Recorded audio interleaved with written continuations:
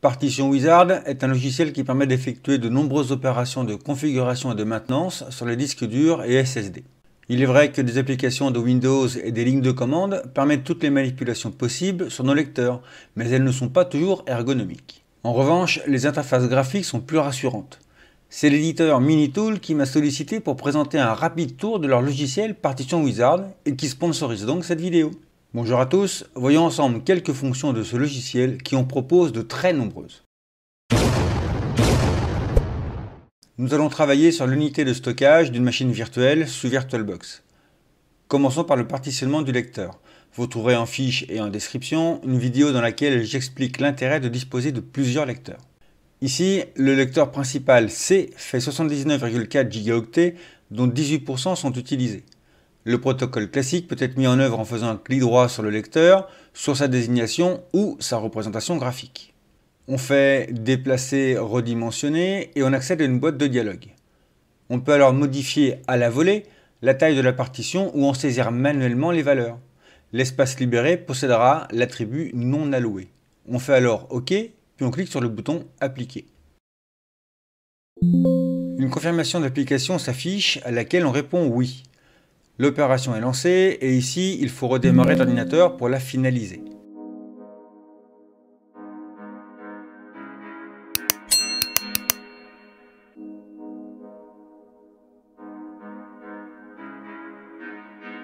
Via des commandes externes, l'application prend moins d'une minute.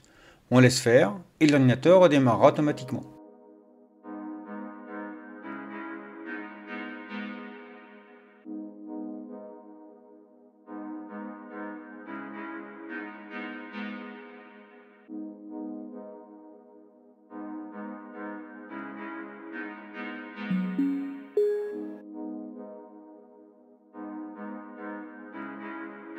Il faut ensuite créer une partition dans l'espace non alloué, vérifier que l'espace libre est totalement pris en compte et à nouveau cliquer sur le bouton Appliquer.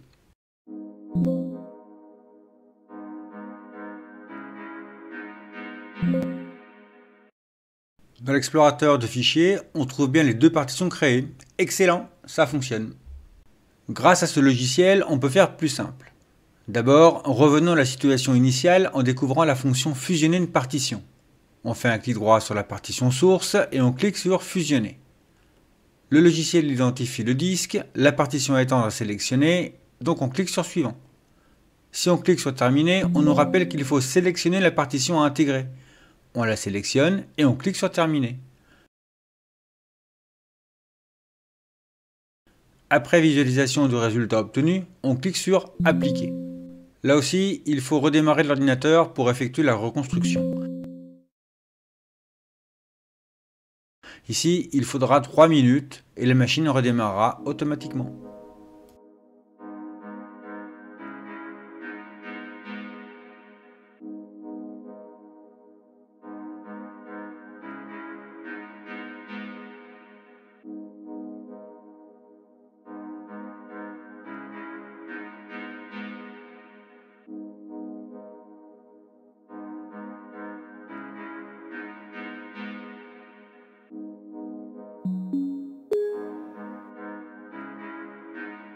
Recommençons le partitionnement du lecteur C, mais d'une façon plus rapide.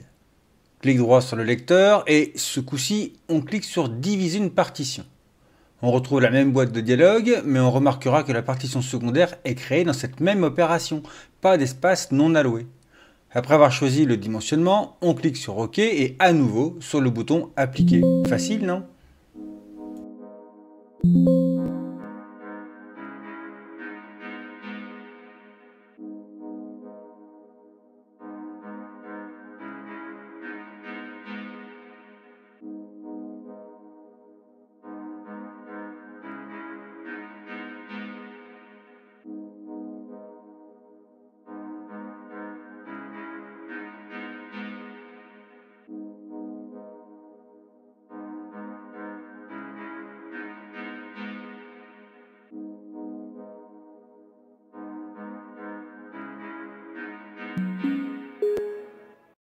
Et toutes les fonctions de ce logiciel s'effectuent de la sorte, à la volée, dans une interface graphique simple et facilement compréhensible. Alors on peut formater une partition, c'est-à-dire supprimer toutes les données contenues dans cette partition.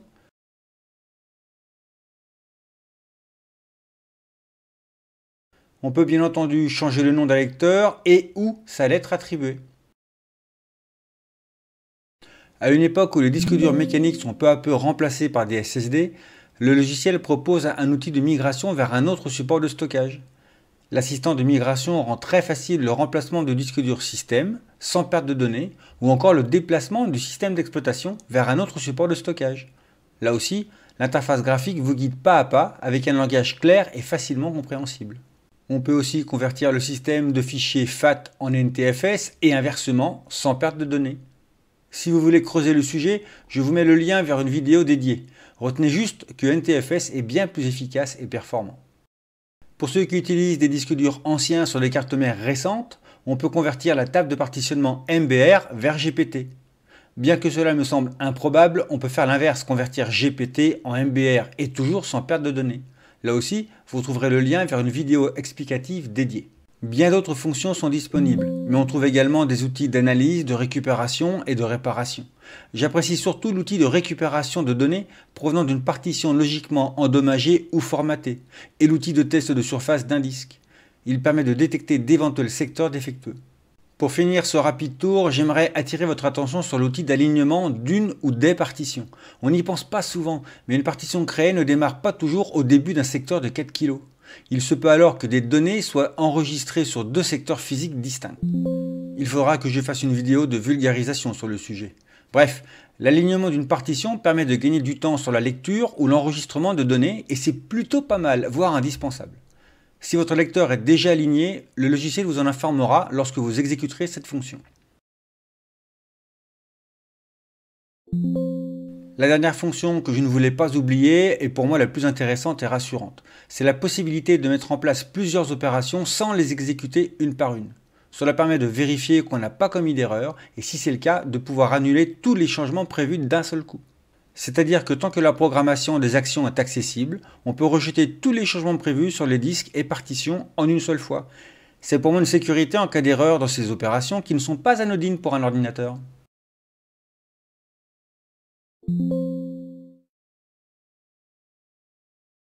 Pour conclure, je trouve le logiciel Partition Wizard intéressant, même si je maîtrise plutôt bien les outils Windows et les lignes de commande qui permettent toutes les manipulations sur les lecteurs et partitions.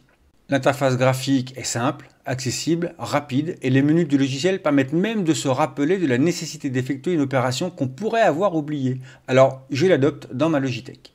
Vous trouverez tous les liens utiles en description, éditeur, page d'achat et surtout le manuel d'utilisation. Cela vous permettra de vous faire une idée précise avant toute acquisition.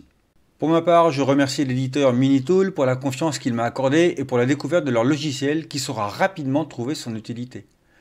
Si cette présentation vous a plu, n'hésitez pas à vous abonner, cliquer sur le pouce et même laisser un super 5. Pour l'heure, je vous dis à bientôt pour une prochaine vidéo.